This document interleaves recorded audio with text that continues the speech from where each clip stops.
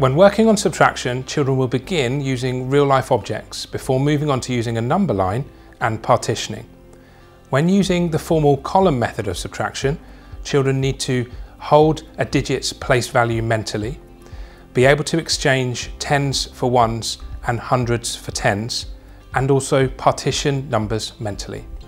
In this example, we are calculating 252 subtract 129. Begin by setting out your calculation correctly. 252, and write the second number underneath, ensuring your hundreds, tens and ones are all lined up correctly. Next, draw your two lines and write on the left hand side the subtraction sign. We begin by subtracting the ones.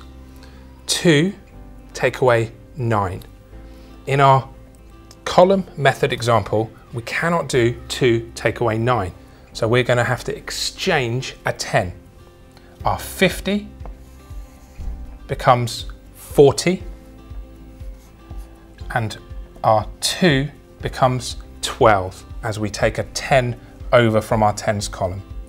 12 take away 9 is 3. Next we move on to our tens column. 40 take away 20 is 20.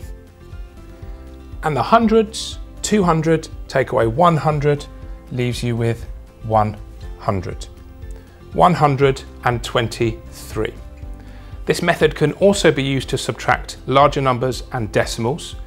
You just need to ensure that the place value is correct and each digit is lined up correctly.